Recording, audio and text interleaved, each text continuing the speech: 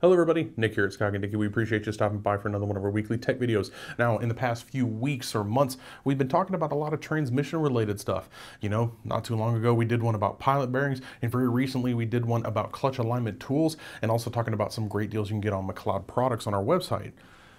But there's actually a much more serious problem I need to let you guys know, especially if you have one of the new Gen 5 LT small blocks. This came up in 2014 and up, half tons. You're looking at 5.3s, as well as the 4.3 actually. And if you're trying to install a manual transmission, doesn't really matter which one. You're going to need something like this. This is an ICT Billet kit that they offer. It includes both the upper and lower bell housing spacing, as well as the hardware and an extended dowels. As usual, ICT Billet really knows how to put something together complete. I like that. They didn't miss the small stuff. There's a reason for this.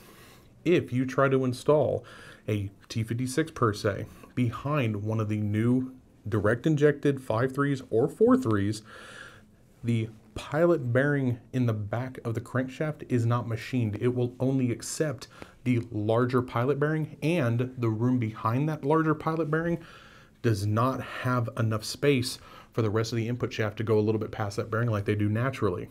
What happens?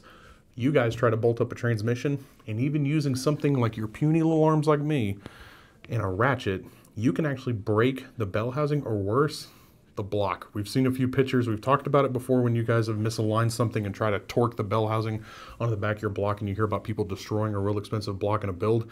We've seen it with this too. So this is another big deal we need to tell you guys about. This is the solution to putting one of those transmissions behind one of those engines. This is actually right at about 3/8 of an inch thick. It's 0.375 inches thick. And it will give it enough space where you can still use the large pilot bearing. You will still get proper engagement on the very end of your input shaft in that pilot bearing, but it doesn't crash into the back of the crankshaft. You torque everything up and you break something expensive. Believe me, we've yet to see a failure that's cheap. Now, I will say, if one question we have gotten about these that's pretty serious is, well, you space the bell housing about 3/8 of an inch, you say. Won't that mess up the stack height on the clutch in total for the throwout bearing? Yeah, actually it will. The reason ICT Billet does not include any type of a spacer for your throwout bearing or internal slave cylinder, some of y'all like to call it too, is because every clutch has different stack height specifications, and there are of course different throwout bearings for different applications. So there's no way they could offer this kit and have it be a one size fits all. So they offered as much as they could in a nice single part number. It is up to you to figure out the rest of that stack height.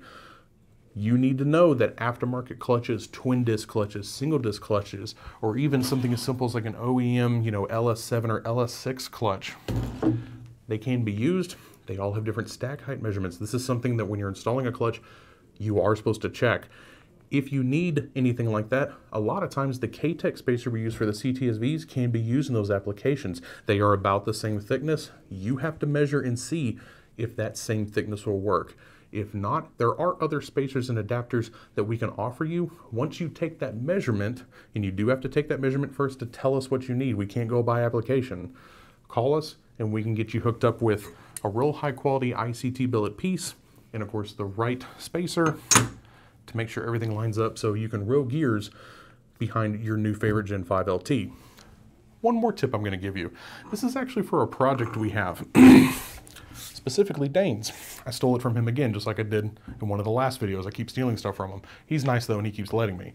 But if you guys are looking for a nice inexpensive clutch option for a Gen 5 LT, and you're not looking big shot of nitrous, big boost, you're keeping it below kind of the 500-ish mark, one thing you can do is call us and get one of these flywheels that's made by Ram. If you do get our LS7 clutch kits, you can opt for an aluminum Ram flywheel. But if you're running a T56 behind a 4.3 or a 5.3, you actually can run that LS7 clutch using this flywheel here. This is actually part number 2558. They make a 2558F. Don't get that. It's flat, like an old LS1 style. You don't need that. That's actually for LSA patterned twin disc applications. This is actually something pretty trick I don't think a lot of people know about. This is LS7 clutch to 8-bolt LS and LT cranks. Yes, it will work with 4.3, 5.3, 6.2 maybe if you're not going too crazy on power. And you can use a nice, cheap, single disc LS7 clutch from Musk. That is a good deal. LT clutches can be pricey, even if you go with the stock ones. They actually made some great ones from the factory. They are expensive. Kind of hard to come by too, because not a lot of people took them off to upgrade. They were so good, why would you change it? So, you guys want to put a manual behind your 4.3, 5.3, something a little bit more on the reasonable street power? Take a look at this. Take a look at some of these great products from ICT Billet. Now, we appreciate you guys stopping by for another one of our weekly tech videos. We do these every Friday. We do them to help out hot rodders like you and me. So make sure to share them. Facebook, Instagram, YouTube, all your social media, so you can get the word out on stuff like this, or you might have a friend that ends up having a very expensive mistake. Nobody likes to do that, so help out your buddies, help out yourself, hit like and subscribe, and we'll see you guys next week for another tech video. Thanks for stopping by.